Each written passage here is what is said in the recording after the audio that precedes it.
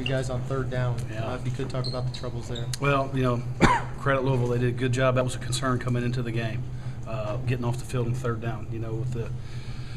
With his arm and his escapability, we knew it was going to be an issue. And credit the kid. He came out and got done what he needed to get done on third down.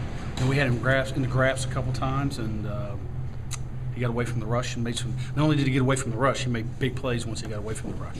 Mark, when did you know you wouldn't have Webster? Before the game. Just before the game?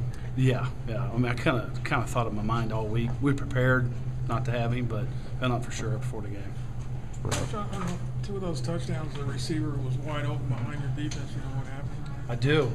He scrambled, and we got a splatter. We got scramble rolls, deepest to deepest, in all zones. And the guy snuck in behind us on 2 occasions, and one occasion just got in behind us.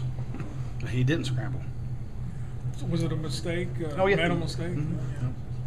Mark, I know there were short fields, but I mean, this is 2 more fourth-quarter touchdowns the defense has given up. Is there something you can say to that, or answer to? No, we just got to keep him out of the end zone. Bottom line is we got to keep him out of the end zone. We got to keep him out of the end zone. And again, credit Louisville. They got done what they had to do. Thought their back ran hard. Ten's a good back. He's a good back. We had him bottled up, we thought, on the 4th down, and he wanted it a little bit more. Ended up getting the first down. Mark, the first 2 times they had driven inside the 15, you guys were able to get out of it with 3 points. Right. How costly was giving up 7 at the end of the half to give them some momentum? It was huge. I mean, it was huge, absolutely huge. Took a lot of momentum going in at halftime.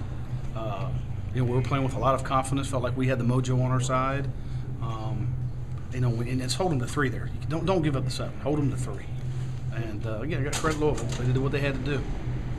Second week in a row that the offense hasn't done much in the second half in terms of keeping the defense off the field, helping you out. Was that a factor, you think? Well, our job is to keep them out of the end zone, and we didn't get that done. No matter what happens in the game, we have to keep them out of the end zone. Make them kick field goals. I'm okay with field goals. But keep them out of the end zone, and we didn't do that.